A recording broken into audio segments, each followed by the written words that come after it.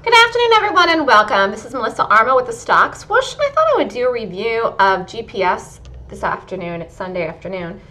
And really because I wanted to look at the chart in this because I thought it was so unusual what happened. I wanted to trade this as a day trade on Friday morning as a short when I looked at the earnings report Thursday afternoon. But at that time, I rated it as a gap down. And when the market opened then in the morning, it wasn't gapping down anymore. So then I couldn't short it. And then not only did it not gap down, it actually gapped up. That is very unusual, I must say. I'm trying to think of when I really saw something flip. What time did it actually flip here? Let me just look. It was unusual. It was right before the open.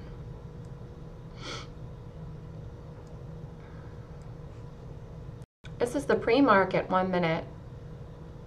So, at the night before, Thursday night, I rated the gap and looked to short it to see if it met my criteria for a golden gap, and it did. So here's all the stuff that was happening at night. This is Thursday night.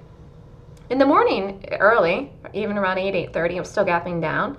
So all of this here, and it was right around 9:18. So this was really weird. 12 minutes before the open, then it wasn't even gapping down anymore, and not only that, then it was gapping up.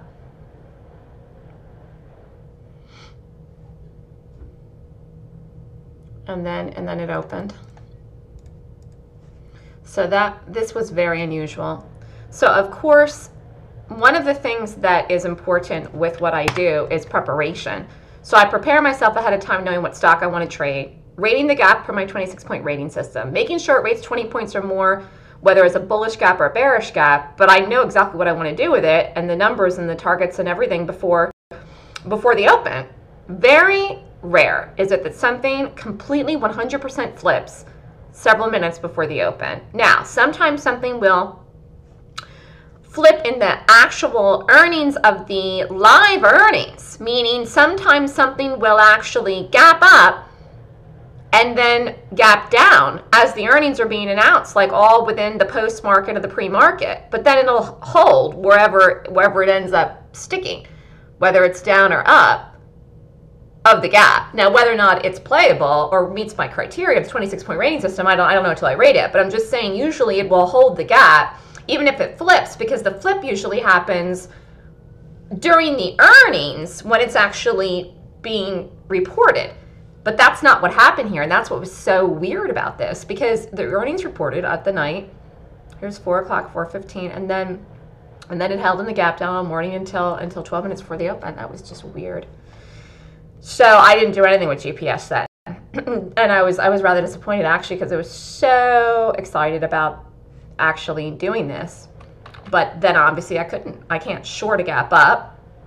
I didn't even look to go long this, because what happened was so weird, and in my head I was thinking it was gapping down and going to short, and then, like I said, 12 minutes before the open it flipped, and there's no way I would have gone long this anyways, because I wasn't even prepared to do anything with this, let alone that I would have had to quickly rate it as a long, and I was just so shocked of the flip in it.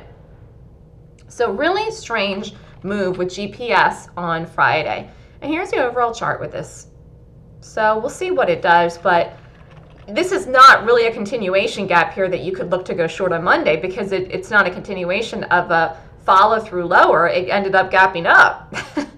So there's nothing to do with this one. Kind of a bummer, actually.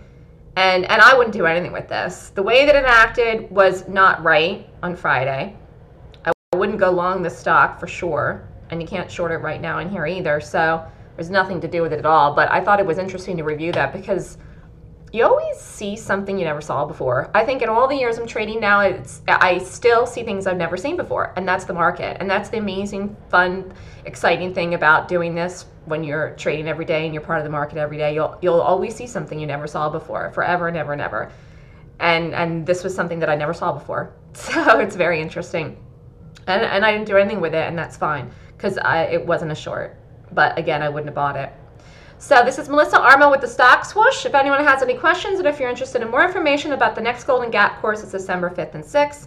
Email me at melissa@thestockswoosh.com if you want to sign up. Thanks, everybody. Have a great day.